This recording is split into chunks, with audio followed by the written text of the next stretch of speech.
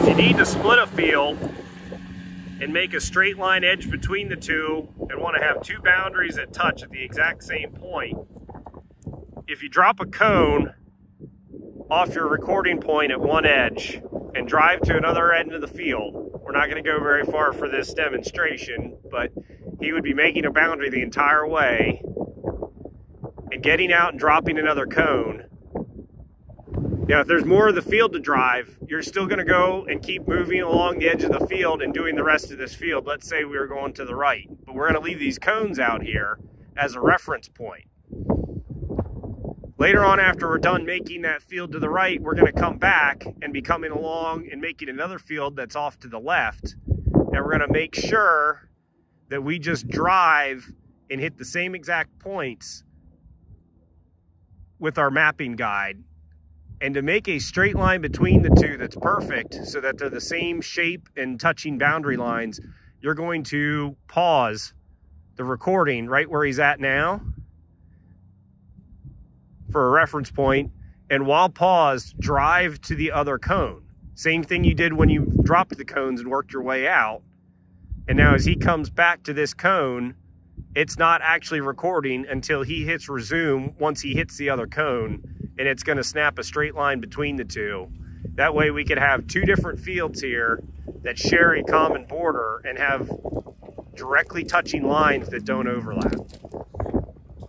So he's going to hit resume there, and we'd be able to keep moving along. At this point, we could collect the cones if we needed to, but we're going to do the rest of this field and then come back and get the cones and clean this up.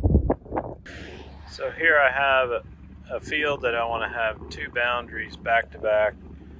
I drove on the right side of this field around and put my cone right here, ended recording.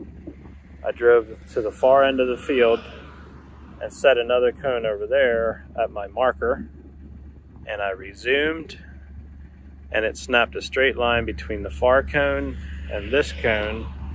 And then I drove around the rest of this field on the right side. Now I'm starting at this cone on a new field, and I'm going to drive this way.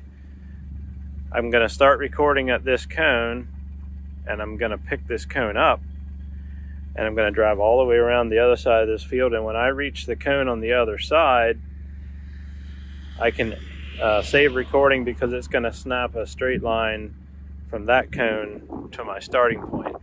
So I don't need to redrive the entire field here, because it'll end over there and snap a straight line to here. So here's the other side of this field.